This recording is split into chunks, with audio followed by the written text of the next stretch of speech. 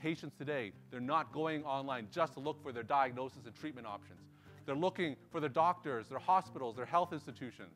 They're not going to the newspaper. They're not going to the yellow pages. They're going to be starting on a page like this and Googling their name. So this is perhaps the most critical point of today's talk. Every health organization, every hospital, every doctor needs to Google their name at least once a week and see what comes up, because that's what patients are doing.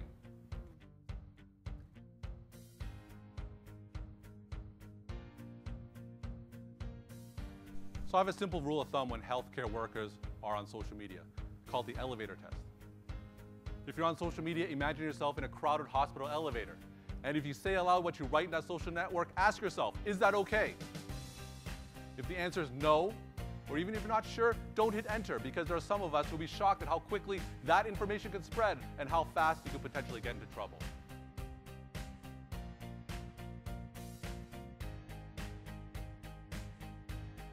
Because there's a lot of personal information on a Facebook profile, pictures of your kids, what you did on vacation, you don't necessarily want patients to know about.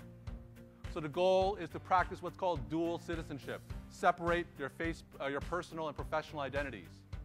So yes, you can have a Facebook profile, but close it to the public. Only open it to close friends and family members. And then you can have a separate Facebook page that's your professional presence on the site. It could be a valuable way to connect with the millions of patients who get health information on Facebook.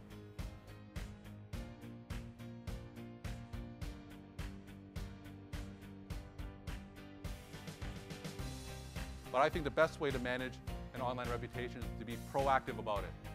Get a strong social media profile, Google+, for instance, LinkedIn. And there's a misconception that this takes a lot of time. No one has to use social media to the extent I do.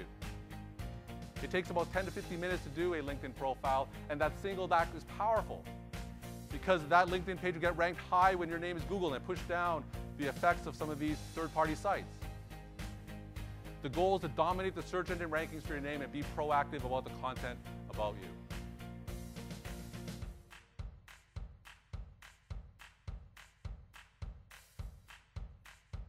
So when it comes to healthcare and social media, we need to be more optimistic.